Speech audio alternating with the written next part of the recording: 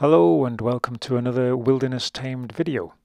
This one we're looking at planting bulbs in the green or actively growing, and this is how we supply them at our Wilderness Tamed eBay store. So this video will particularly benefit those of you who've already ordered yours and are waiting to receive them. There's nothing more spectacular than walking through a spring woodland when it's carpeted in bulbs. Show of colour like this, these snowdrops here, bluebells later on in the year, snakehead fritillaries, aconitum's even before the snowdrops come out. So if you get a good mix of bulbs, you can have a good extended season of colour from sort of December through to May. So in this short video we're going to look at what to do with your bulbs when you receive them in the post from the Wilderness Tamed eBay store and how to prepare them for planting. This is how the bulbs start off, poking their noses through in the early part of the year. This is January, and this is a little clump of snowdrops. Now these are in my own garden, and I'm going to lift these, divide them up and demonstrate how to plant them when they arrive, as you'll get them in this sort of state if you've ordered them from us on the Wilderness Tamed eBay store.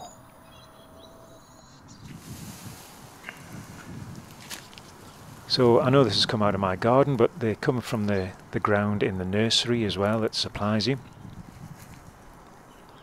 And all we do is divide them out into clumps and give them a little bit of a rinse off, just to clean them up before they're posted to you. The bulbs themselves divide naturally in the ground.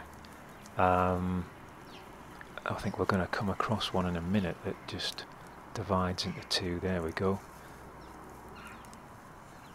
Oh, no, it's this one here. Is it? There's definitely one that I pull apart. Ah, it's that one. Bink! And they do that under the ground as well. So you very quickly end up from planting one bulb to ending up with a clump of a dozen to 20 to 50 as the years go by. Yeah. So this is all we do. They're lifted out the ground in an active growing state, which is what in the green means. And I've used this clump just to illustrate how the older bulbs end up getting deeper as they grow, and the younger bulbs, when they divide off, they're sort of forced closer to the surface. And you've got to make sure that when you come to plant them, which I'll demonstrate in a few seconds, that they go in at the same depth that they came out of the ground at. But that's easy enough to sort out. So, just a few meters down the garden, I'm going to clear a patch of soil, remove a few plants, just to allow a bit of breathing space for the bulbs when they go in. I'm not turning the soil over, because that's unnecessary. I'm just loosening it off with a fork, removing the roots of things like stinging nettles. I've got Geum arvensis, which is the wood avens, grows in profusion in the garden, ferns and all kinds of other stuff. And I'm also going to dig out of this area some roots of enchanter's nightshade, which is a spring, early summer flowering woodland ground cover plant. That's it in flower there. It's a delightful little thing. But they're sort of pure white bootlace roots. I'll put them to one side and I'll plant them somewhere else.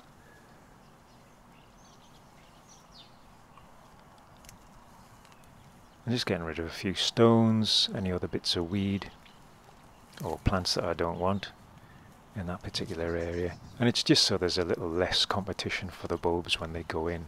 But to be honest, most bulbous plants tend to push their way through any other stuff that's growing, that they're growing in amongst anyway. I think I'm actually going way overboard with clearing this area. Come on mate, the video ends shortly. That's it, trowel in hand. So, we're sorting through the bulbs. We're just going to get them in little clumps of 5. So I'm just making sure that the larger bulbs go deeper into the ground than the smaller bulbs. And I'm trying to match up that border between the white underground bit of the stem and the green sticking out of the ground a bit. so that they're going back in the same way, the same depth that they came out of the ground at. And that's all you do. Shove the trowel in the ground, it's nice and loose, so that's easy to do. Lever it forward to create a bit of a gap, and then slot your little fingerful of bulbs in behind the trowel, lift it out and pack in the soil around them. Don't need to firm them in so much, as long as they've got themselves at the right depth. And you do the same for these are the winter aconites, so they should arrive in that sort of state unless you order them a little bit later on in the year, in which case you'll just get the leaves. The flowers come first. And snakeheads fritillaries, these are stunning plants, but I'd recommend not in a woodland situation. Put them in a lawn or meadow, and they'll flower from sort of May onwards, and they're absolutely fantastic plants. They're very, very rare now in the UK. There's only a few protected sites where they occur naturally. Snowdrops here mixed with crocus in a lawn or meadow situation as well.